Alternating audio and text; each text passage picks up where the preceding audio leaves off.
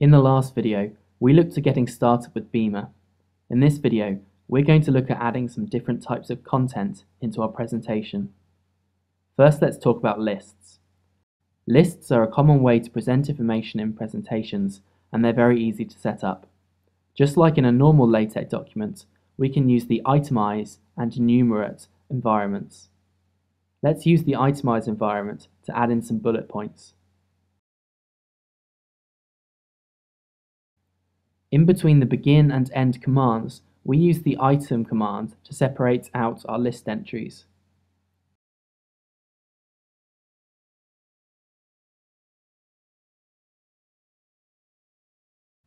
We can also nest lists within other lists. Here's an example.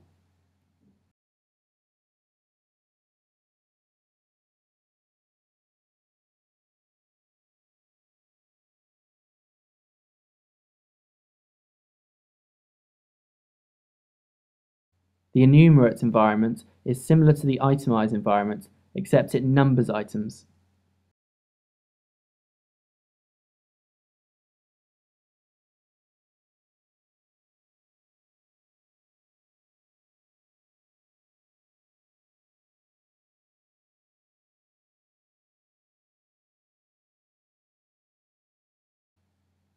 We can change the numbers to Roman numerals by adding a capital I in square brackets at the end of the begin command.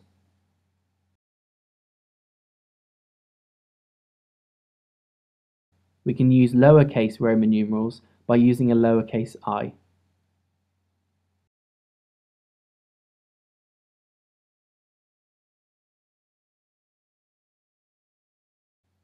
And we can even surround the numerals in parentheses like this.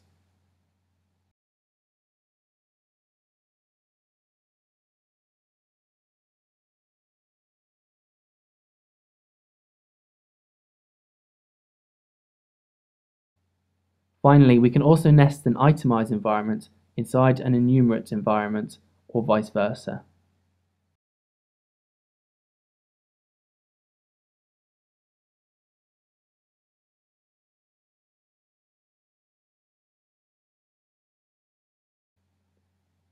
Now let's talk about columns. To organize text into columns, we use the columns environment. Then to start a column, we use the column command followed by a width. We'll add in 2 columns, both with a width of half the text width.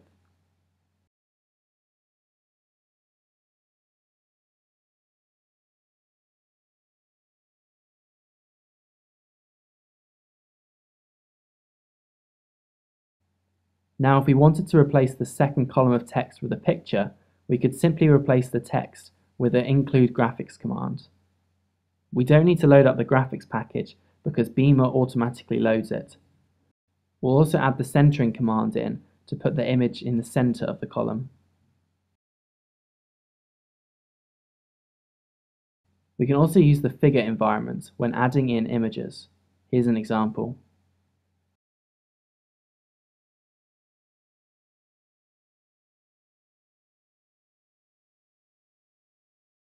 Notice I've scaled the image down and given it a caption.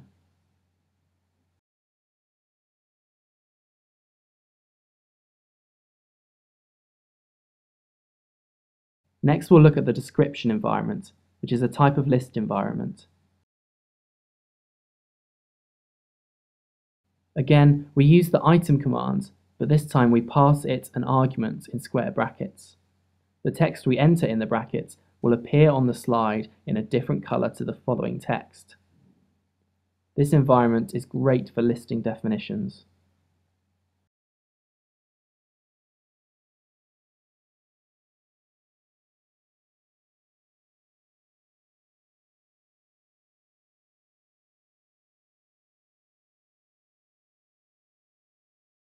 Finally, let's finish by adding a table to a slide.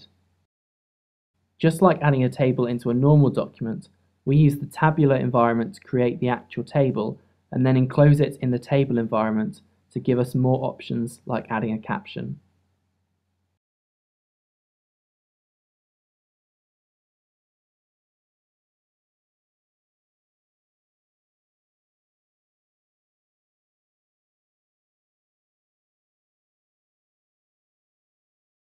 This concludes our first discussion on adding content into our presentation. In the next video, we'll look at adding some more advanced content. Please do subscribe to our channel by clicking the on-screen link and keep in touch with us via Facebook, Twitter and Google+.